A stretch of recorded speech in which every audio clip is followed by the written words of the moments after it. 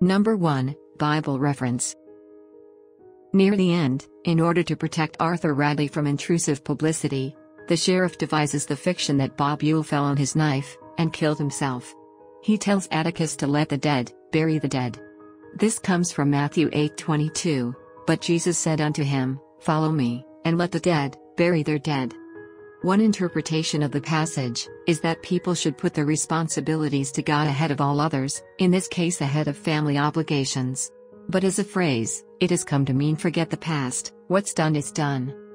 When Myuu is sworn in during the trial of Tom Robinson, if you look closely you can see that she does not actually place her hand on the Bible.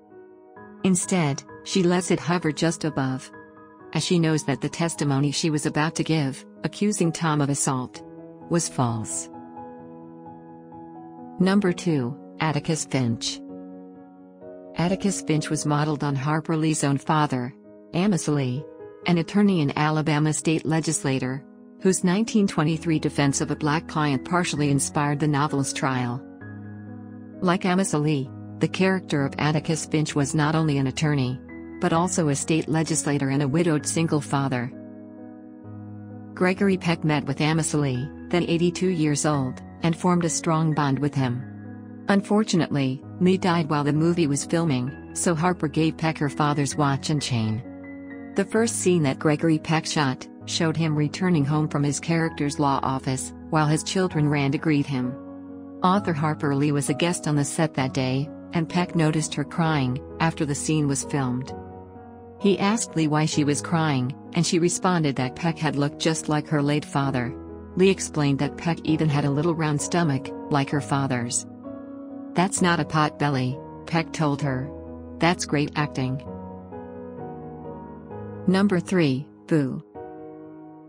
Robert Duvall stayed out of the sun for 6 weeks, and dyed his hair blonde for the role of Arthur Boo Radley, who, according to the story, spent much of his life as a recluse.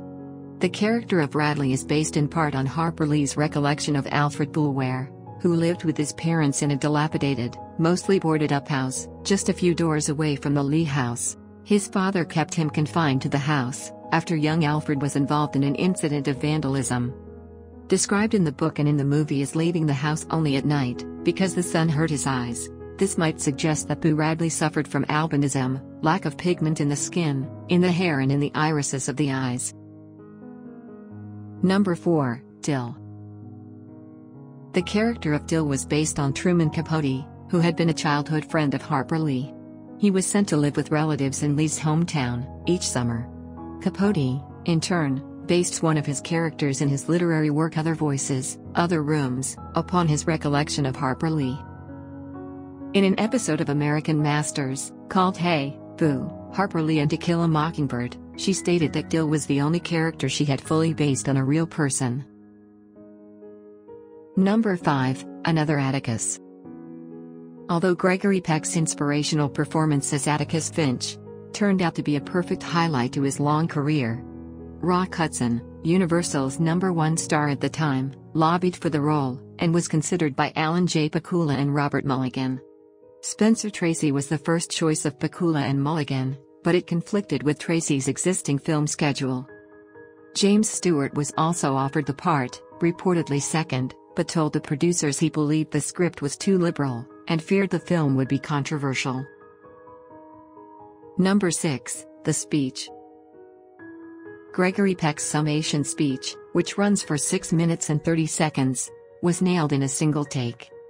Brock Peters started to cry while filming his testifying scenes, without rehearsing it this way. And Gregory Peck said that he looked past him, instead of looking at him in the eye, to avoid choking up himself. The courthouse that was copied for this film still stands in Monroeville, Alabama, and is now a museum dedicated to the book, this movie, and the life of Harper Lee, and the people represented in this work. Number 7, The Oscars.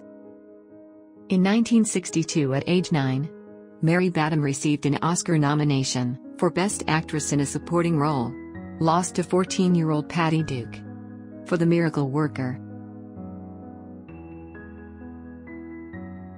Both films are based on women who were born in small towns in Alabama. Gregory Peck was convinced that his friend Jack Lemmon would win the Best Actor Oscar for his searing portrayal of an alcoholic in Days of Wine and Roses. Peck remained stunned when he heard he was the winner of the much-coveted trophy.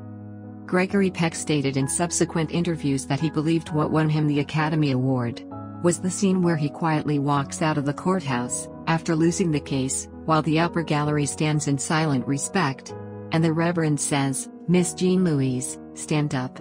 Your father is passing." Number 8. Friendships. Mary Badham and Gregory Peck became close during filming, and kept in contact for the rest of Peck's life. Peck always called her Scout, as her character role, while Badham called Peck Atticus. Brock Peters, who played Tom Robinson in the film, delivered Gregory Peck's eulogy on the date of his funeral and burial. "In art, there is compassion. In compassion, there is humanity. With humanity, there is generosity and love." Gregory Peck gave us these attributes in full measure. Thanks for watching.